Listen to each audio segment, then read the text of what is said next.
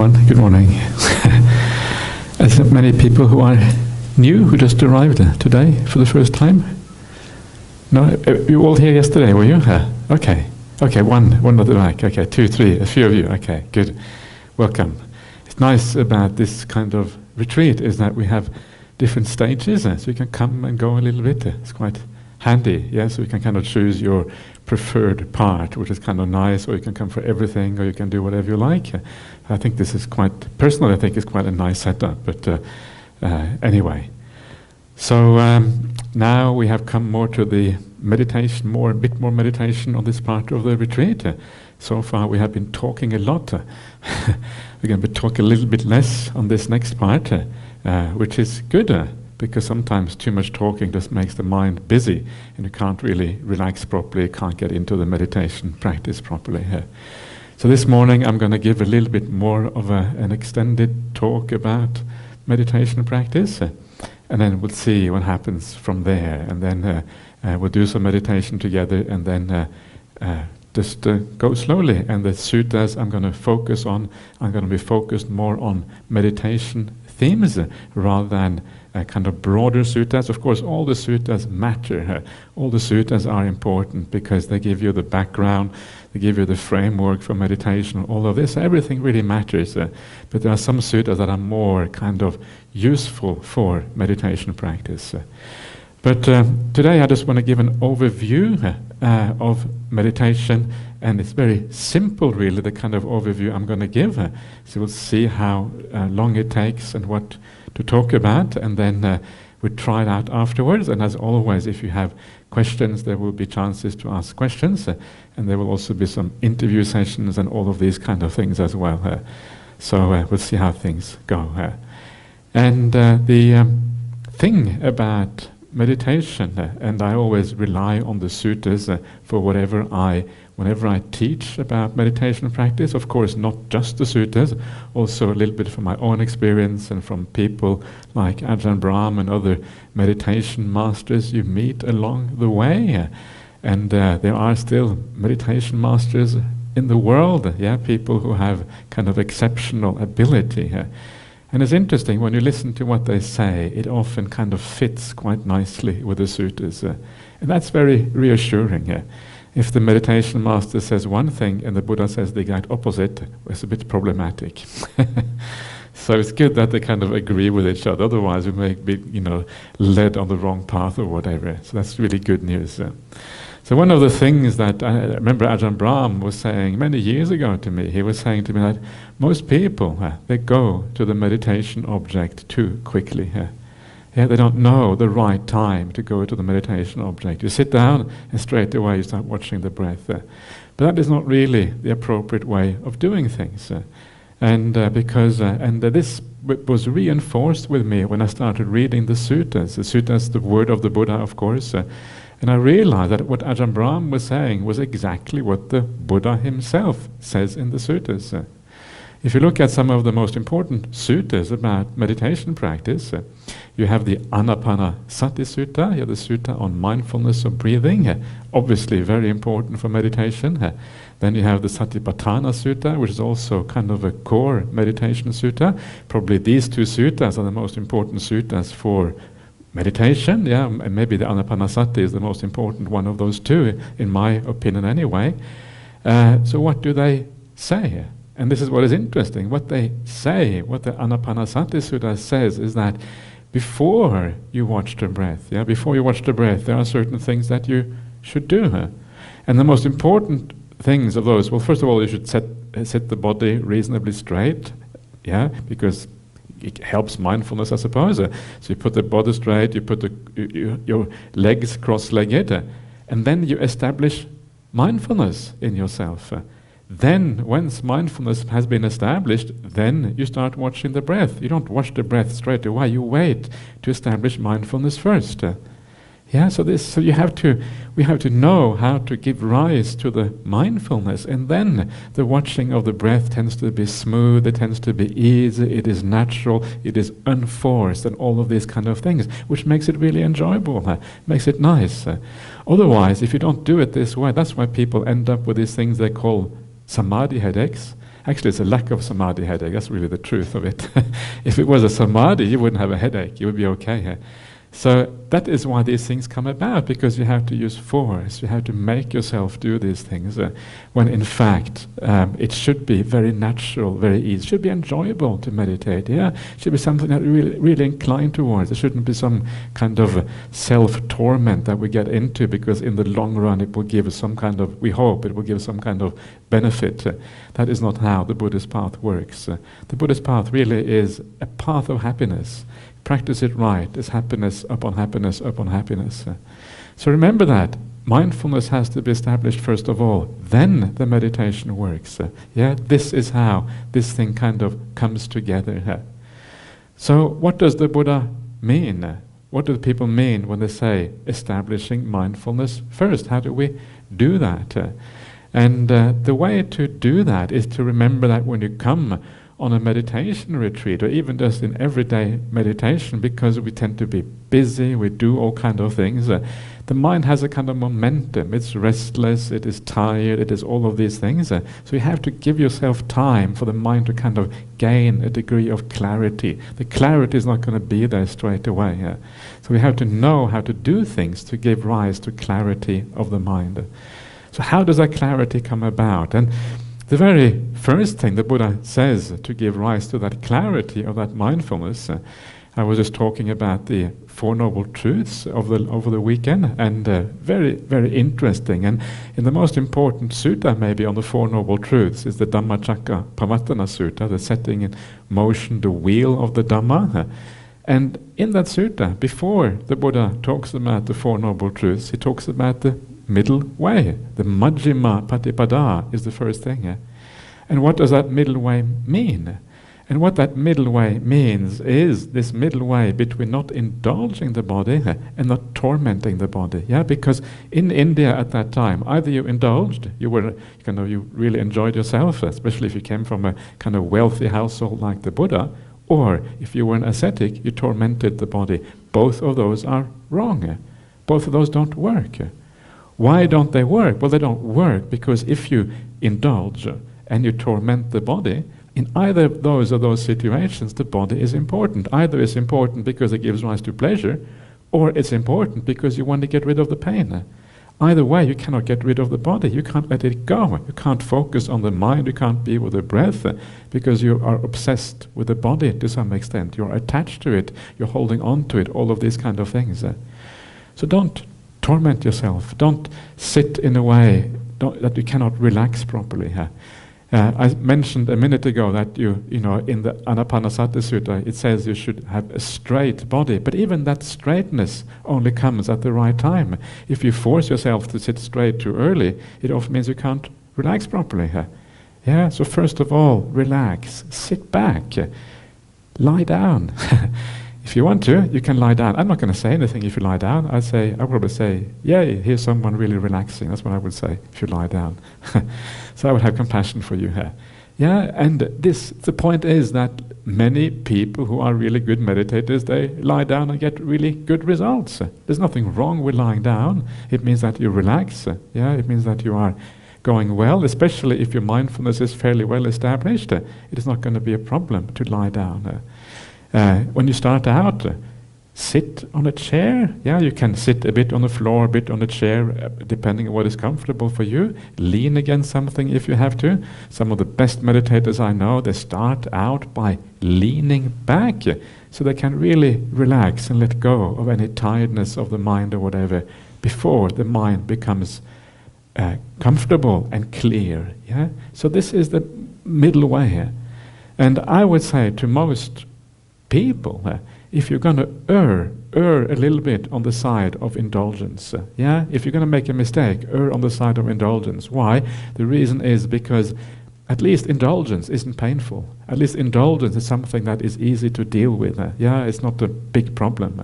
But if you err on the side of tormenting yourself, on feeling pain, there's a double negative. First of all, it won't work for your meditation. Secondly, it will be painful. At least the other way is going to be a little bit of a block in your meditation, perhaps, but at least it's not going to be painful. So This is the Buddha's very first advice. Yeah, be at ease, be comfortable, and be happy with what you're doing. And what is fascinating, we're just talking about the Buddha yesterday, of course, a little bit at least, and I was mentioning about what happened to the Buddha when he sat under the tree, not the Bodhi tree, but when he was under the rose apple tree when he was a child, and his father was working in the field or whatever, and the Buddha was kind of, not the Buddha to be, he was sitting there. And later on in the Buddha's life, there's another very interesting anecdote that the Buddha tells about his own life. This is found in the Bodhi Raja Kumara Sutta, Majjhima Nikaya, Middle Length Sayings 85, where the Buddha is discussing with this prince called Prince Bodhi. And this Prince Bodhi, he says to the Buddha, happiness cannot be attained through happiness. Happiness must be attained through pain. This is the standard view of ancient India. You are a Jain ascetic, yeah?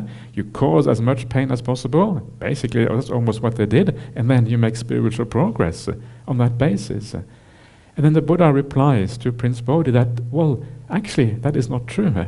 But that is what I too thought before my awakening. Yeah, the Buddha to be, even the Buddha had this wrong view, that actually you give rise to pain, then that will kind of give rise to liberation. Even the Buddha, the greatest spiritual genius in human history, got this wrong. So it's a very deep problem for human beings. If the Buddha got it wrong, we can assume that the vast majority of people are going to get it wrong. Yeah. So be very careful with that one, because it's going to stop you and hinder you to make progress and to find that peace and ease of meditation practice. So this is the first thing. Understand that this is a common problem in human psyche. So many people in Buddhist circles make this mistake of trying to sit through the pain, sit long periods of time, and the majority of those people make no progress. They end up giving up on meditation practice, which is a shame, because this is a path which promises so much. And if you give up because you get even the first instruction of the Buddha, you get that wrong. This is the very first instruction of the Buddha, coming from the Dhammacakkappavattana Sutta, the very first teaching of the Buddha, the very first line of that teaching. And then we get that wrong, because we forget about these things, because our habits are so strong in an opposite direction, because Buddhist culture has moved so far in a different direction sometimes. So this is my first piece of advice. Try to just make sure you enjoy it. Make sure you don't torture yourself. Don't have too much pain. Relax, yeah? Have a good time. The second thing I would recommend you to look for, it's a very simple pieces of advice, but these are some of the most important ones. The other one I would suggest to keep in mind is to remember that meditation is something very simple. Don't make it complicated. Yeah, it is very something that kind of happens without trying very hard or doing very much, or all you really have to do is kind of sit back and wait, really. That's really all you have to do. It's a very simple thing. And when you listen to someone like Ajahn Brahmali teach about meditation, he will say things like, don't do anything. Any more instructions? No, that's it. That's the only instruction. Don't do anything. Yeah, and people say, what do you mean, don't do anything? Yeah, I don't understand, don't do anything, because we're so used to doing things, we don't know what it means to do nothing. And fair enough, that's just, universal thing. I don't think that's bad that we don't understand that. It's just the way we are. And another example of that was when there was a group of Australian meditators. They went to Thailand and they were going to seek out this great Thai meditation genius called Ajahn Ganha, who I've been talking about also over this last few days a little bit. And they went to Ajahn Ganha and they said, Master, please, we don't really get meditation. We've been trying so hard. Ajahn Brahm was with them, I think. Ajahn Brahm, we don't really understand Ajahn Brahm's teachings. He says do nothing. What are we really supposed to do? And Ajahn Ganha said, okay, this is my meditation instruction. Breathe in, sabai. Sabai means relax, yeah, chill. Breathe out, sabai.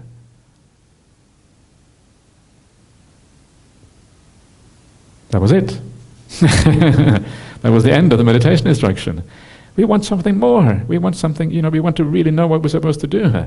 Actually, that's it. That is really what meditation is about. Breathe in, relax, chill out, enjoy. Breathe out, relax. If you can do that, really do that, then you'll be fine. And you will actually have success in your meditation. So it is so simple. And I was also reminded of this when we were just, again, talking about the Dhammacakka Sutta here. And we briefly talked about what happened to the Buddha under the rose apple tree here. Because this was before he was a Buddha. He wasn't a meditator, he was a child. He was maybe 12 years old or something. He had no idea about spiritual practice or anything of this. And yet, despite having no idea about any spiritual practice, when he was sitting at the root of the Bodhi tree, he got into a jhana.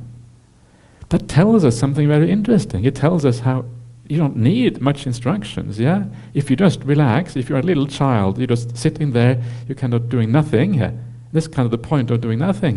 Then jhanas happen automatically. You go into samadhi. It shows you how simple it is and how little instructions actually are required. It's amazing. It never really occurred to me until a couple of days ago when I thought about this. But there's actually something very interesting here. Someone completely without instructions, they are able to go into jhanas, but people who get all of these instructions are not. Isn't that kind of counterintuitive? It's really strange. And it reminds you also of the idea of the book that was published many years ago, a book that was called Zen Mind, Beginner's Mind. I don't know if you heard about that book. It was like a book that was very popular, especially in the West. I don't know about here in Malaysia, but in the West anyway. And I don't know about the content of the book, but this idea of Zen mind, beginner's mind, is the idea that when you are a beginner, like the Buddha to be, under the rose apple tree, never done any meditation before, you have this openness about things. You don't have any preconceived notions. You allow things to be. You don't try very hard, and things just happen as a consequence. And so, interesting. And then you come to the suttas and how the Buddha teaches meditation. And one of those things that the Buddha says about meditation practice is that when you move through the stages of meditation, the stages are just personal experiences, mental experiences.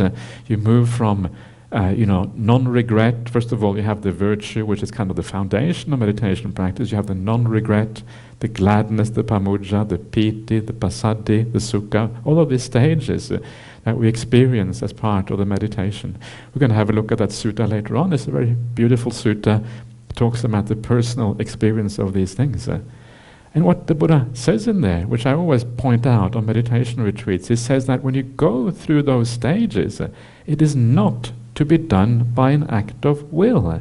Na chetanaya karaniya literally means not to be done by an act of intention. Actually cannot be done by an act of intention. And if it isn't to be done by an act of intention, well, how is it done? Well, it is done according to nature. It's dhammata. Dhammata means according to nature. So this process is a natural process. If the basic foundation is in place, it happens by itself. And if the basic foundation is not in place, it's not going to happen. Anyway, you can't make it happen by willpower.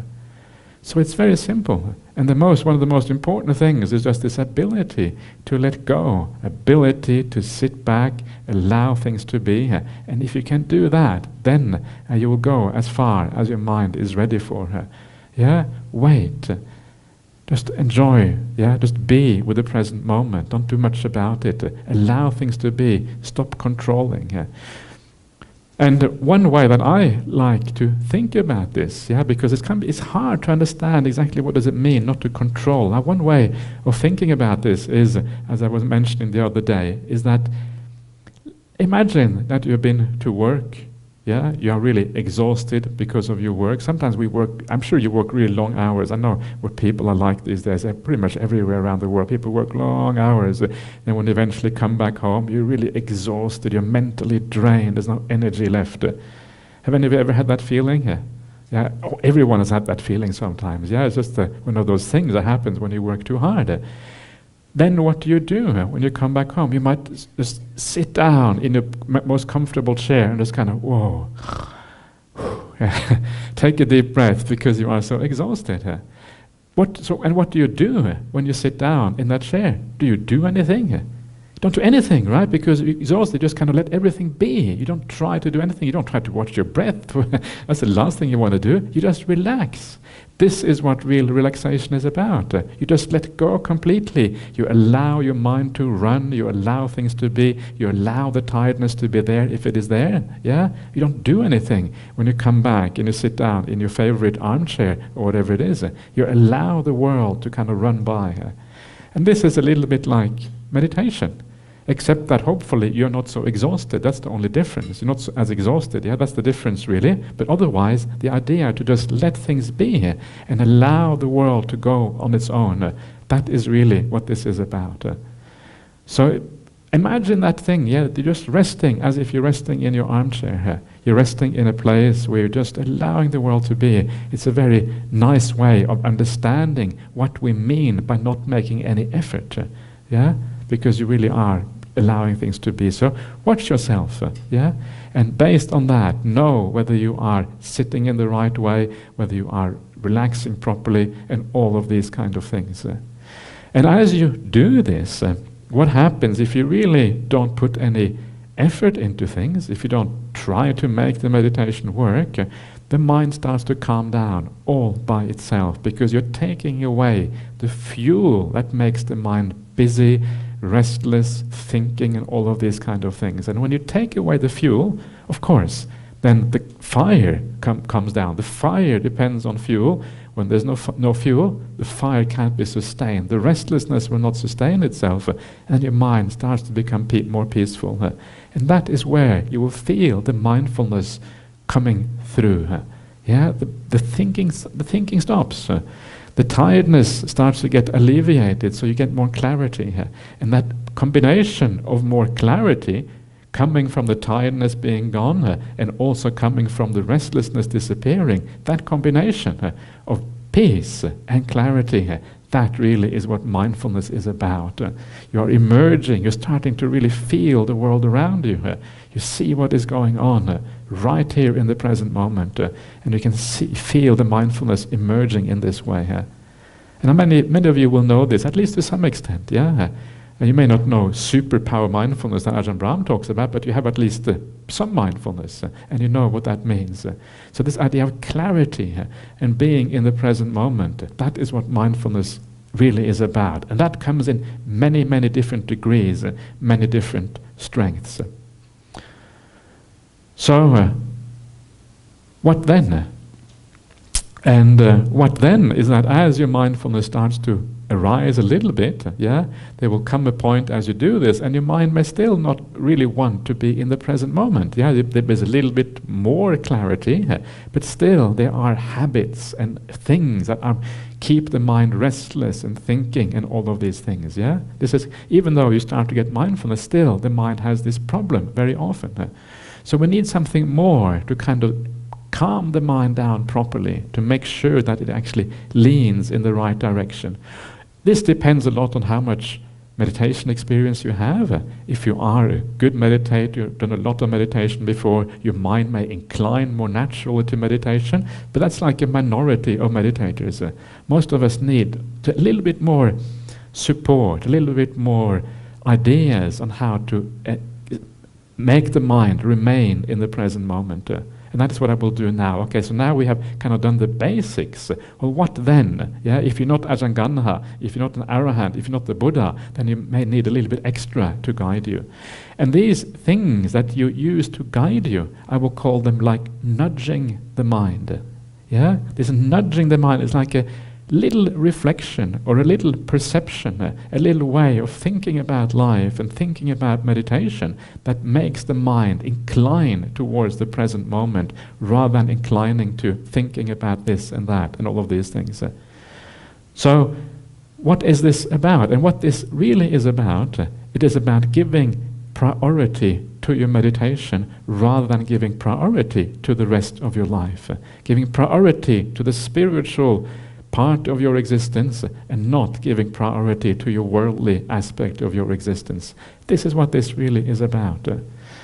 And to illustrate what I mean is Take, for example, the modern mindfulness movement. Yeah, the modern mindfulness movement is probably doing a lot of good for many people. Yeah, you hear people getting good results, but it also is very limited in its ability to deliver. It can only deliver so far.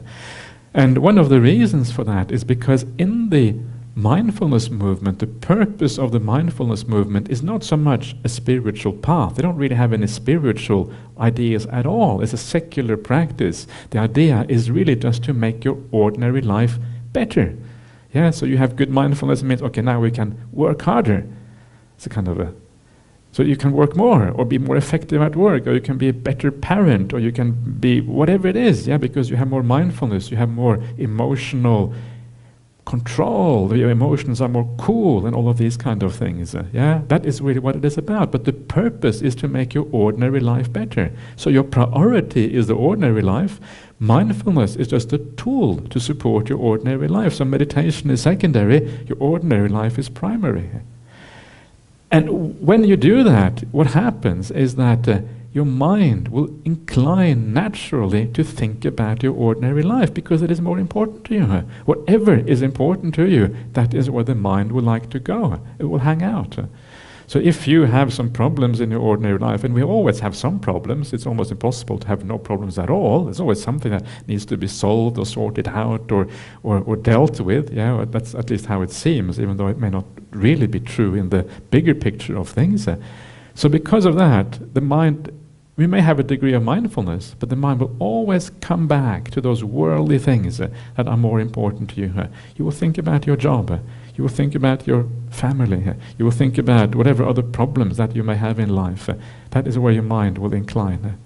So what we need to do, we need to invert this. And we need to give priority to the spiritual practice, to the meditation, above the worldly life, the worldly, our other aspects of our life. That is really what the big trick is, because if you give priority to your meditation, if you give priority to the spiritual path, that is where your mind will incline. And then your mind will incline to the peace. It will incline to the peacefulness. It will incline to all of these other things instead. And you won't really be interested in your ordinary life so much. Yeah, this is the kind of the trick that actually makes this whole thing possible and makes it very powerful. And that is why someone like Ajahn or the Buddha, Ajahn Brahmali, why their meditation is so powerful, because their only interest is in the spiritual path. Letting go of the world like that is so easy for them.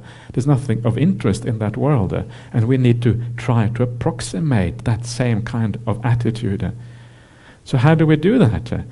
And how to do that is just to understand more about Buddhism, to understand where real happiness and contentment lies in life, to understand that the world will never give you real happiness and contentment. The world will always be problematic to some extent. You can solve one problem, another problem arises just behind. There's no solution there. And then you die in the middle of solving problems. You get reborn and straight away you continue solving problems in your next existence. And that's what you have been doing for who knows how many eons. And where has it got you? Nowhere. This is kind of the Buddhist outlook. It's a bit bleak, you have to say, but there is a solution. That's the kind of the good part to this.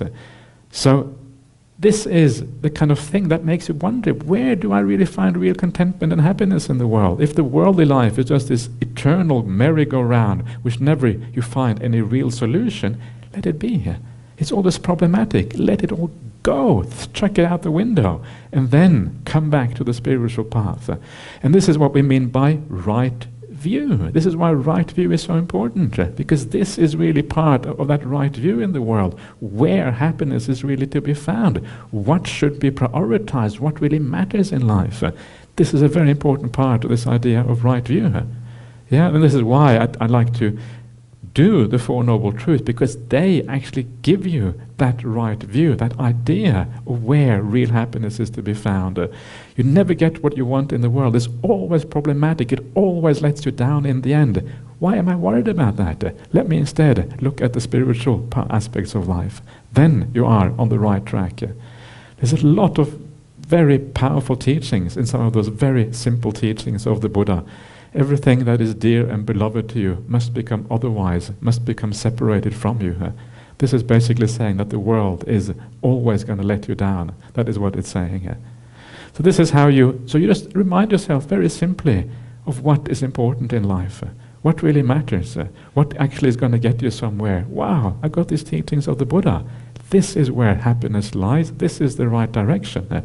And then the mind loses interest in your ordinary life.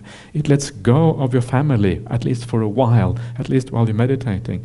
It lets go of your work, while you're meditating. It lets go of all this other stuff that is interesting in the world. And now, coming back to the spiritual path, back to meditation, back to the breath, and these kind of things. It's actually very simple.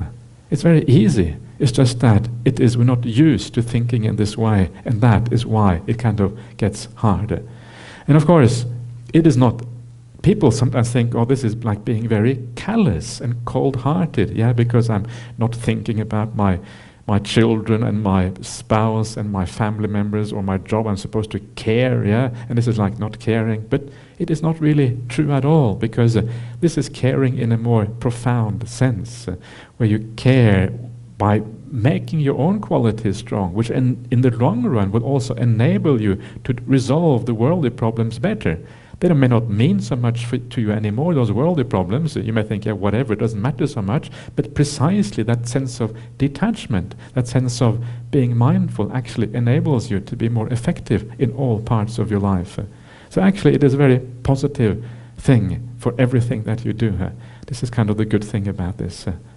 So when you see your mind going in the wrong direction, remind you where to find real value. Remind you where real happiness and contentment is to be found. Remind you of this, and then your mind will incline towards that. This is why it's such a blessing to have a spiritual aspect to one's life. This is why this is so profound, because it gives our life real meaning. The majority of people don't really have that. And you end up, eventually you die and you wonder what was the point of it all, because it just seems so empty and pointless very often. So this is how you go, and gradually as you do this, your mindfulness becomes stronger, and there is that beautiful verse that is found in the Bad Eka Ratta Sutta, Majjhima Nikaya 131, one auspicious night. It's one of those fundamental verses in the Dhamma that the Buddha teaches, and it's very simple, but very, very useful. What the Buddha says, that you should not run to the future, go into the future, nor should you run back into the past. You should not go to the future because it hasn't come yet. You shouldn't go to the past because it's already finished. Instead, you dwell in the present. Vipassati, you see into the present with clarity. The Paccuppanna Dhamma, the present state. This is what you do when mindfulness arises. You give up these other things, and then mindfulness comes about. Give up the past, give up the future.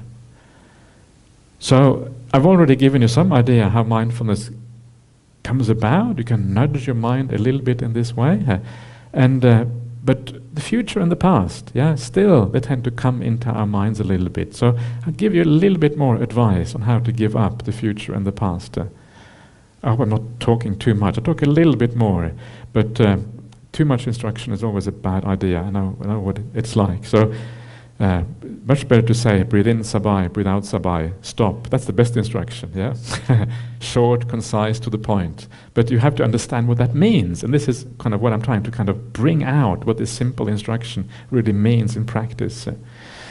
So how do we give up the past and the future when they interfere in our practice?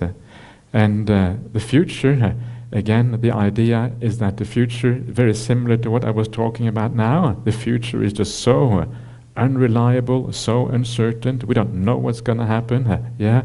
We don't know when death is going to come either.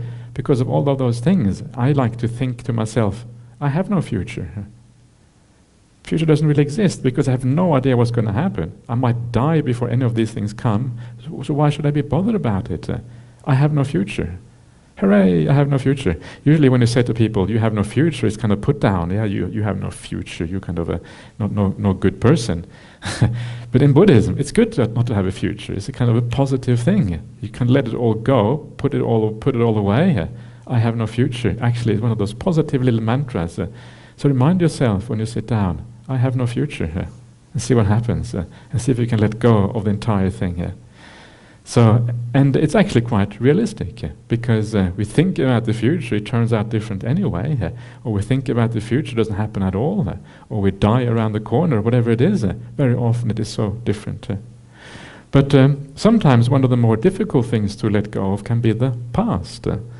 And again, this is something I will talk more about later on during this retreat. But a lot of the thinking about the past is often connected with perhaps regret, or remorse. You may think about something that you have done or something that someone has done to you. And these things can often become big hindrances in the meditation. Because these things that we have done or others have done kind of tend to come back to us precisely if we have done it. It's kind of a bad karma, and bad karma can obsess our minds a little bit. So to be able to overcome those kind of things, you need to learn how to let go. This is one of those let go is one of those fundamental things in Buddhism. And in this particular case, the way to let go is to be able to forgive the past. This is so important, and this is one of those critical issues that make it possible again to be peaceful in meditation practice. If you have regret, it is impossible to be peaceful. The whole sequence stops at the very beginning if you have regret. That sequence I was just talking about before, it starts out with sila, then comes non-regret, then comes the pamuja, so virtue, non-regret, then comes the gladness, and then comes all the other things. If you have regret, it doesn't even begin. You're blocking yourself at the very beginning. So the first way of overcoming regret is to live well. That's why sila is the foundation for meditation practice. Live well, not just well, but as well as you possibly can. Up the game to the maximum.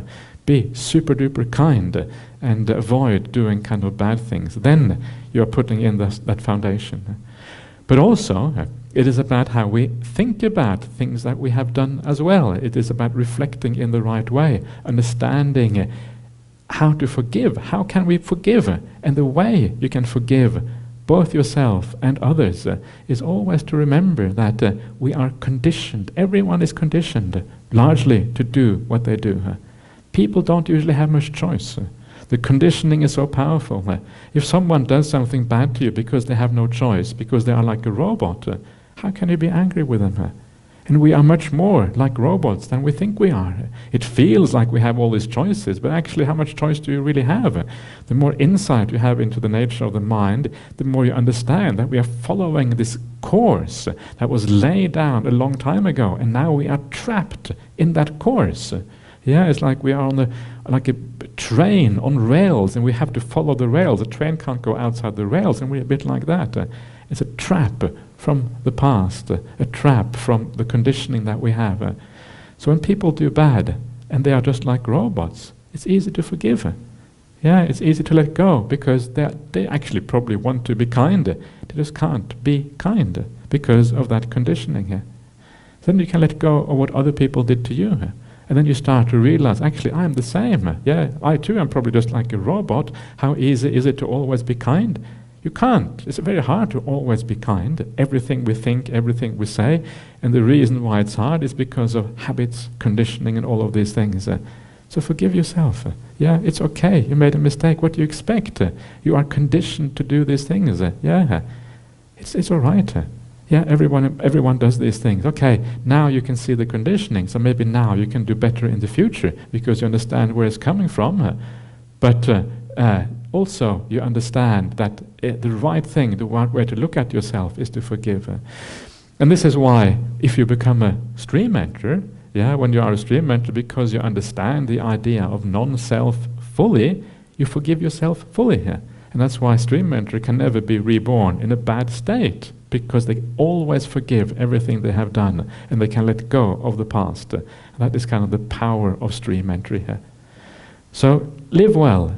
Yeah, but that's depends on kind of the big picture of things. You have to live well over a long period of time. So live well, and then forgive yourself for the remainder of mistakes that you make. Those two things together, you can let go of the past a lot. So now I've given you a few ways to nudge the mind. Yeah, don't think obsessively about any of these things that I have said in meditation. Just remind yourself a little bit that if the meditation isn't going well, just use that as a kind of slight reminder. Okay, where am I placing my interest? What is important in life, etc. And then you will kind of be moving in the right direction. So there's one ingredient that is missing from all of this. Yeah. Now, if you do this, then hopefully your mind will become more mindful. If it doesn't become mindful, there's no guarantee that mindfulness will arise. It depends on all the other factors of the Noble Eightfold Path. But the one ingredient that is missing here at this point is happiness, joy in the mind, gladness. When gladness starts to arise in the mind, that becomes the most powerful thing to keep you in the present moment. You make the present moment the pleasant moment. When the present moment is the pleasant moment, you don't want to be anywhere else in the whole world. You want to be right here, right now, because it is so joyful and happy. So how can you make the present moment happy?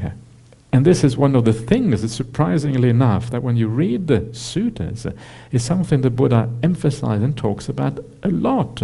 Various ways of giving rise to joy in the mind. It's a very important part of the Buddha's teachings. And simple ways of doing that. The Buddha has kind of 6 main themes that he talks about, which you have probably heard about many times before. The Chaganusati, Silanusati, Buddhanusati, and these things. But there's simple ways of doing that. Is things like coming here to the BGF and just enjoying the company, enjoying the fact that you are here, that you have this opportunity, and what a wonderful thing it is that there is such an organization here in KL, that you have such good spiritual friends coming together, that people have put in money and effort to build this, that everyone is kind of supporting each other, people with good intentions. Wow, there's so much positive to look at there, and then have a sense of positive attitude towards your fellow meditators and spiritual companions, the sense of metta, that there are such good people in the world, because the people who are here with you today are good people. If you weren't good, you wouldn't be here. Right? What's the point of being here if you don't have some good intention? Your only reason you're here is because you have a good intention, otherwise you wouldn't be here. And that good intention is worth celebrating. It's worth having a sense of very positive feeling about people who are, at the very least, they are trying their very best. They have a good intention. What a wonderful thing that is.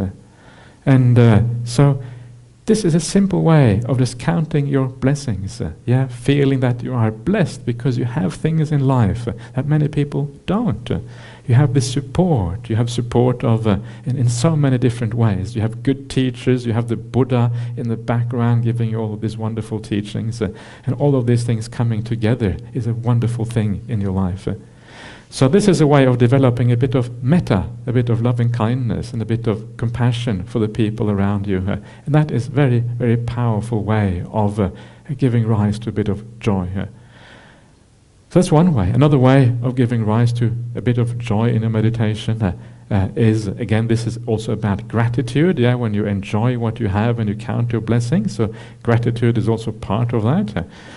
So gratitude is then one way. Another way of thinking about this is to sometimes think about something you have done in the past that gave rise to a lot of joy and happiness. You may think about something you did, and the Buddha specifically calls this Chaganusati, the recollection of your generosity or support of others. So just try to allow your mind to kind of, well, what have I done recently or not so recently that gave me a sense of satisfaction and contentment, when I felt really good about myself, and bring that back to mind. The fact that you have done that, or it can be a more general thing, that you are generally a generous and kind person, and see what that feels like when you bring that to mind. Chaganusati, the feeling that of good things that we have done in the past, or the Silanusati, recollection of the virtue. Yeah, it's a similar kind of thing. Many of you will have kept the 5 precepts for long periods of time.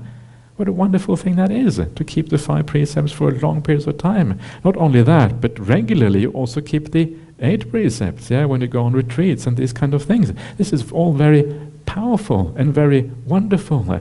You're creating a better world, you're creating more harmony in society, you're giving other people and other animals freedom from oppression and fear, because you are no danger to anyone.